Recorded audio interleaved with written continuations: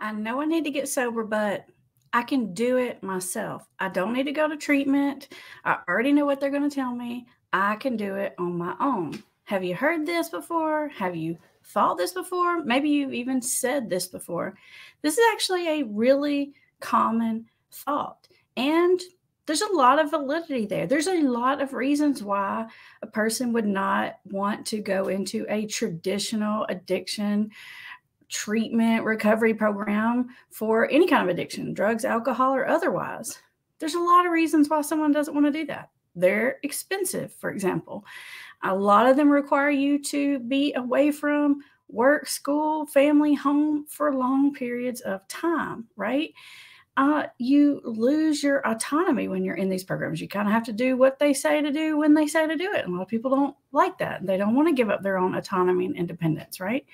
A lot of people don't want to go because they don't want to talk in groups or they don't want to tell their personal business to strangers.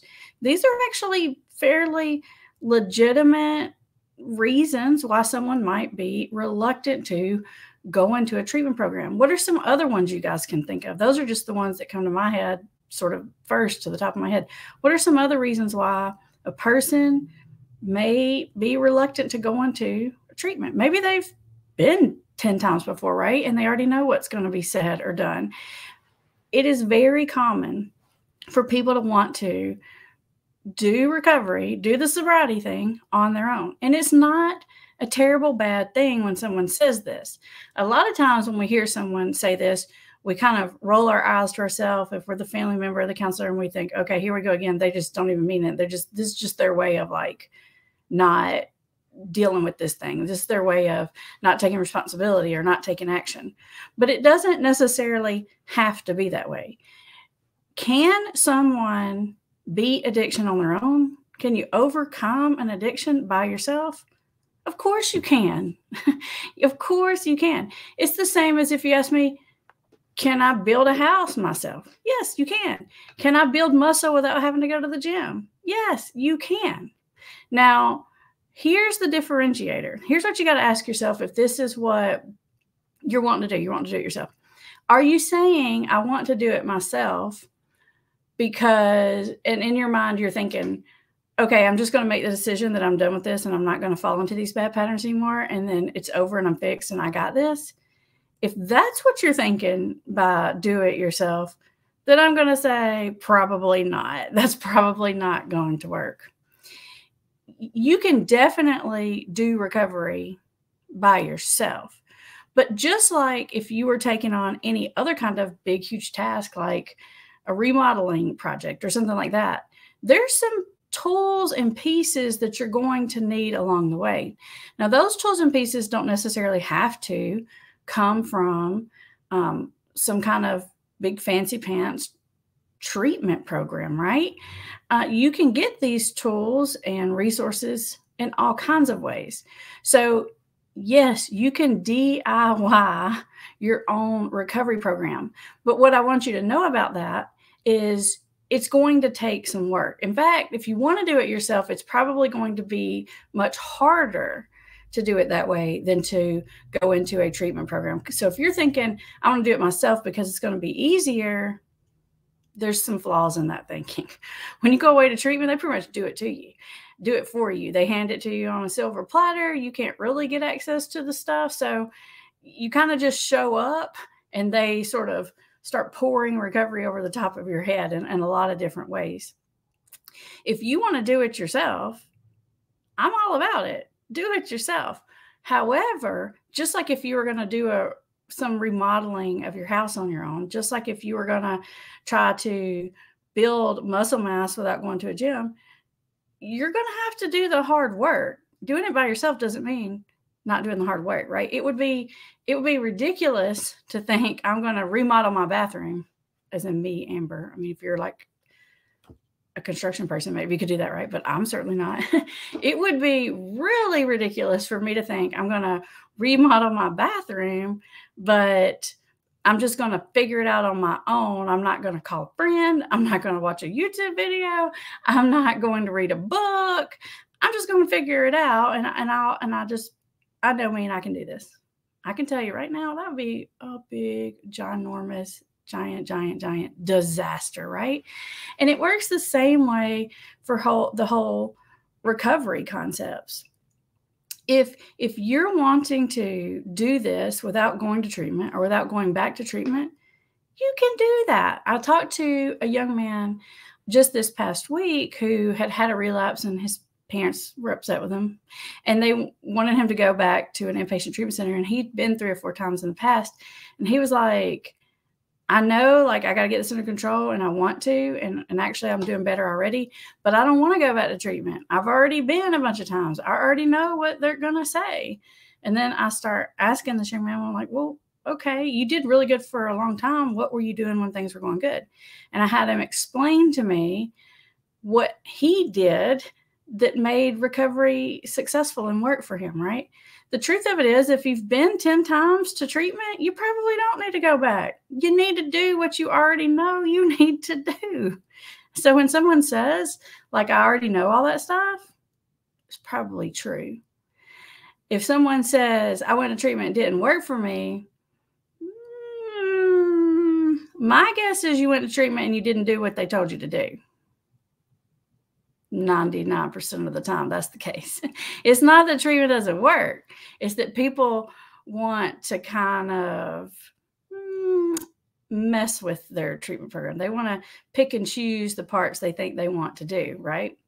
And they want to ignore some parts that they just don't want to necessarily deal with. And because of that, they don't do what they learned to do in the treatment program. So there's just a couple of pieces that's do it on your own. If you've already been to treatment, you probably do know exactly what you need to do, right? Do it, right? You know, if you've had recovery time in the past, you know what works. Of course you do. You know you better than anyone, right? And you know what you need to be doing. So just put those things in place. If you're the family member and you're hearing someone say that, I know it's frustrating. And you're probably like, Amber, you're not helping my case here because I keep trying to get them to go to treatment. And I hear you. I understand that. Family members almost always want someone to go away to treatment because the addiction has caused so much chaos and it's been going on so long. And it feels like, okay, like this is the best medicine. This is the best plan. Like, let's just do that, right? Because nothing else seems to be working. And I get where you're coming from. But like I said, there are a lot of reasons why people may not want to go, or maybe even can't go. Maybe they can't afford it. Maybe they can't take the time off work, or they'll lose their job. Maybe they can't go, or they'll lose custody or parental rights of their kids. There may be some reasons, right? I'm not saying for anyone, I'm not trying to help someone make excuses, right? Because I'm not excusing away doing the work. In fact, if you want to do it yourself, you're going to work harder, okay? So just like anything else, if I want to fix my car myself, I'm going to have to work harder than I would if I took it to the mechanic, right? So I'm not letting you off the hook by saying these things. I'm just validating that there are reasons why someone might not want to go that route, and there are ways to do it. But you're going to have to either put in place the things that you already know work for you because you've done it before in the past. Like if you've built a bathroom before in the past, you're going to have to remember what you did and do it again, right? If you're trying to do it again, that's just common sense, right? If you haven't done it in the past, or if you haven't done it successfully in the past, then just like if you're going to DIY anything else, you probably need to figure out how to do that, right? Now, you don't have to go away to 30, 60, or 90 days to figure out how to do it, right? There are a lot of ways to figure out how to do it. If you're watching this video, if you're watching my videos, then I'm telling you how to do it. You can literally learn every single thing they will teach you in any treatment center on this YouTube channel for free. Promise. You know how I know? Because I've worked in treatment centers. I've created treatment programs, intensive outpatient programs, inpatient programs. I've wrote them. I've created the content. And everything that I ever taught anybody in an inpatient setting or an intensive outpatient setting, I have taught on this YouTube channel probably multiple times in multiple ways in 10 different videos, right? So you could find what you need right here on YouTube. Now, so there's pieces of it. There's the information on how to do it, right? Which you can find. Right? You can read books, you can listen to podcasts, you can watch videos. There's ways to find that. And another piece to it is, how are you going to stay motivated to do it? Because there's going to be hard days. If you think of it like you're going to remodel the house, because it's very similar. You're just remodeling your life, right? Which is a big job. you're going to have to know how to do it. You're going to have the willingness to do the hard work. And you're going to have to figure out how to stay motivated, right? Because there's going to be some days in that process where you just want to give up, where you try to do something and it backfired on you and it was a mess and it is harder than you thought, you know? And so you need to figure out how to put these things in place, right? The motivation, the willingness, the accountability, the education that you need. These are the tools that you need in order to make recovery work. Now, there are a few situations where people really do have to go away, like to Big Daddy treatment, in order to get better. I'm going to tell you what they are. If you're using so bad and your body is dependent on it and you've been using a lot very regularly, then you may have to go to some kind of detox program just to sort of physically come off of a substance. And if you have to do that, okay, but that you can get that done in 5-7 days max, right? So that's not that big a deal. And then you can sort of you've got to put your recovery program together. Sometimes people need to go to like the big treatment, like 30, 60, 90 days or longer. And I think the times where I would say, yes, someone has to do that.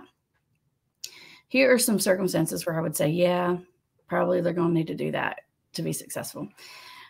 A lot of young people need to do that. Like if you are, if you're dealing with a teenager or a 20-something-year-old and they've been using since they were 14 years old, they're more likely to need to go away because they don't even have regular adulting skills because they've been using so long. They don't have coping skills. They don't have, adulting skills. They don't have being responsible skills. They don't have solving problem skills a lot of times.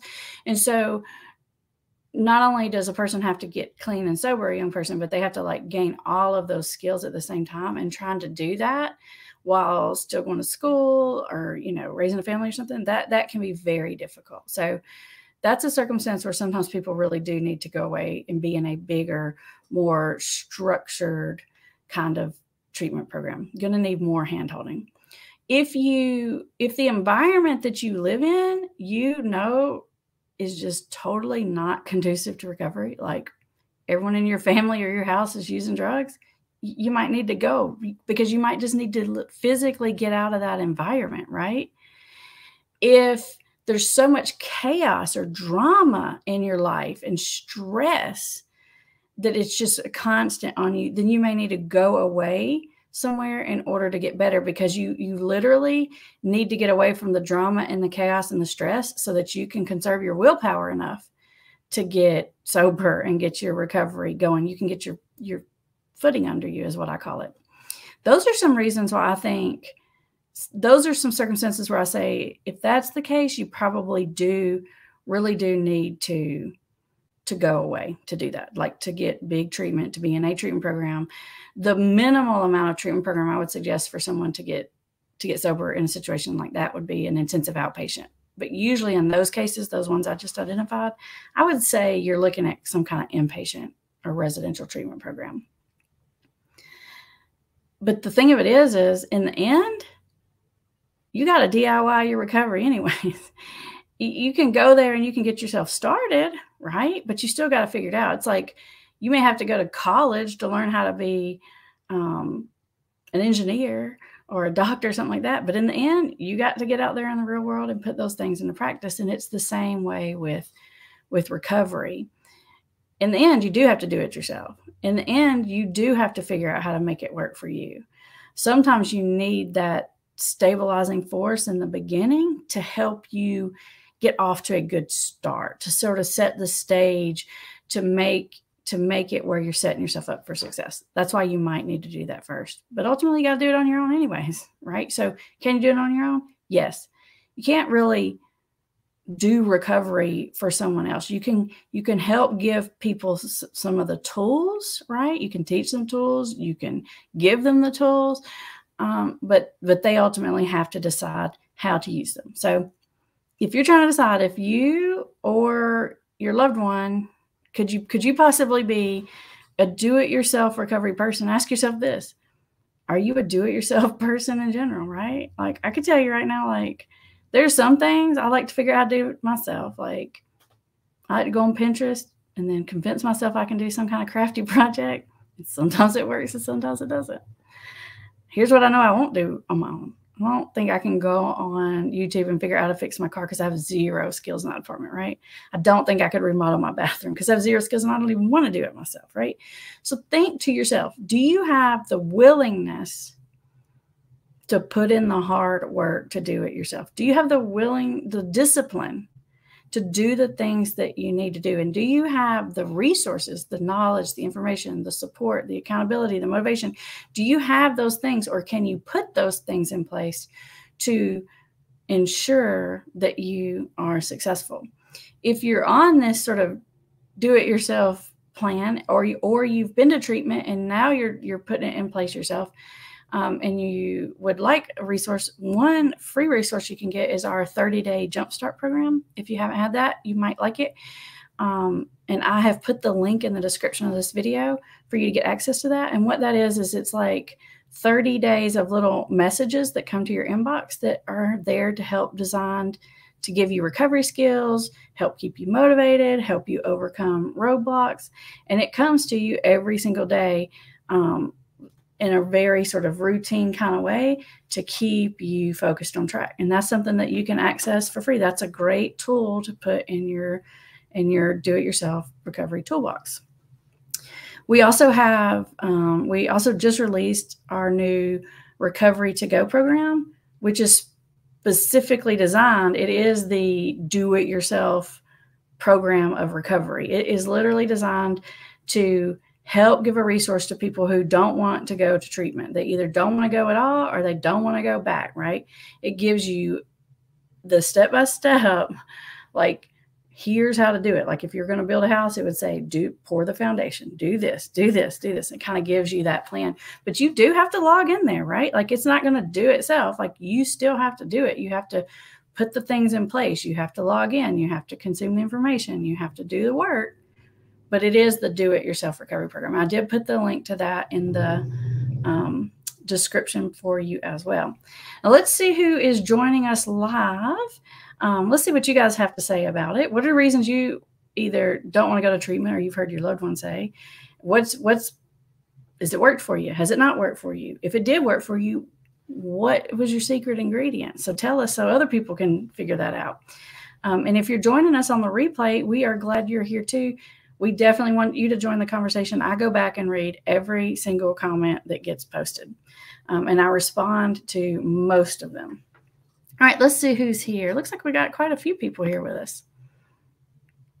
All right, we have Margaret. So she finally got here for a live show. Hey, we're glad you're here, Margaret. Debbie says she has been wanting to know the answer to this question for a lot of years. I hope that I was able to answer that for you. Sarah Sue says because he's not that bad. My guess is what Sarah Sue is saying there is you're saying that your person doesn't want to go to treatment because they're not that bad. That's a good one. I should have put that in the list. I should have went at the top of the list. Glad you said that, Sarah Sue. I don't need to go to treatment because I'm not that bad. There might be some truth in that, right? But you still got to do the hard work one way or the other. Debbie says, I don't want to do it because I don't want to lose all my friends. That's a really good, let's stop and talk about that for a second, Debbie. My guess is not, they don't want to go to treatment because they'll lose their friends if they go to treatment. My guess is they don't want to go to treatment because they know they're going to be told in treatment that they need to stay away from these friends, right?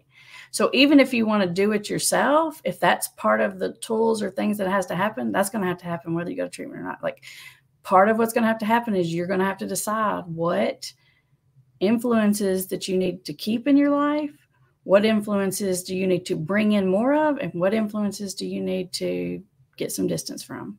And unfortunately, that usually involves sort of making some decisions about friends and family members, people, places, and things. So that's probably going to have to be done either which way.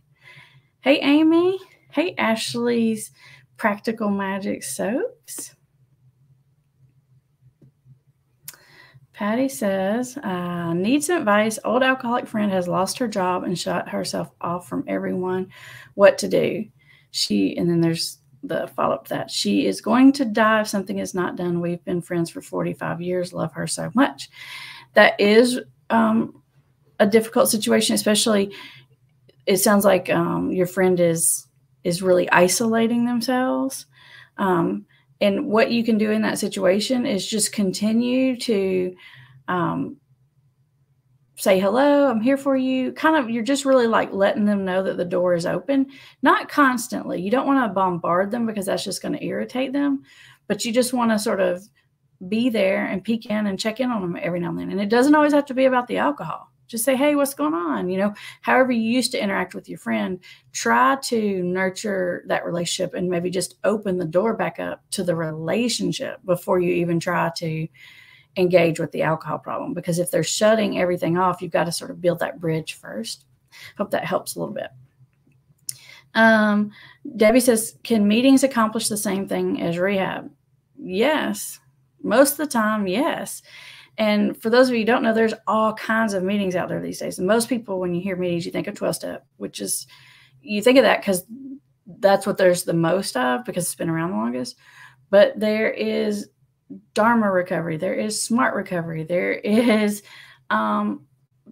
various churches have their own specific recovery programs. There's all kinds of different recovery pathways, meetings, support groups out there. So yes, you can find what you need in those groups. In fact, a lot of what goes on in treatment, I know because I've worked in treatment, is just literally pound it in your head to go to meetings, right? It's one of the things that they're telling you to do. So yeah, you can do that. And most of those meetings are free. Most of those meetings don't cost a thing, right? Sometimes part of people's recovery program they'll need some kind of work on something mental health related.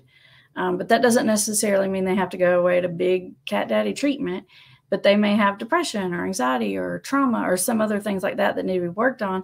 And those may be some tools and resources that have to be pulled in as part of the DIY recovery plan, right? You may have to pull a piece here, like a counseling for this, meetings for that, sponsor, recovery coach, whatever. You may have to sort of pull your pieces in and piecemeal your plan together.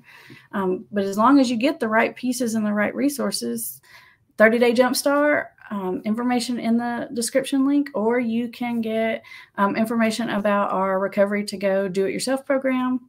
You guys ask super great questions, and I really enjoyed it. I will be back here next Thursday, live at 1, just like every Thursday, 1 p.m. Eastern. And if you want to see the bonus video tomorrow about the Johnny Depp Amber Heard case, because you haven't heard enough about it, then join me and we will talk more about this question that Jason just asked.